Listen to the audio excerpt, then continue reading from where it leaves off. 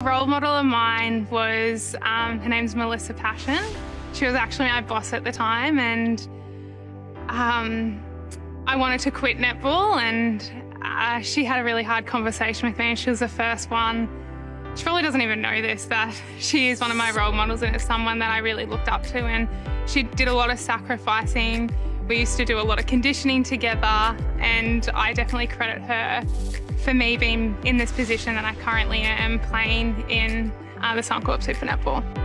Playing sport has taught me a lot. I was a shy kid. I have red hair and I'm freckly, so probably was a little bit bullied when I was younger, but sport was my outlet and it brought me a lot of confidence, and now it gives me time management, and there's a lot of skills that you learnt that when you can kind of step back, you actually go, oh, I've learnt this with it. And I definitely credit, I would not be the person I am today if I hadn't found the love for netball when I was 9 years old.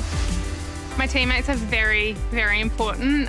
You can talk to your family, your friends about how you're feeling, but the people who actually understand it the most are your teammates. So they understand if you're feeling down, they've probably felt that same feeling, so they're very important, and they're the people I lean on in those moments.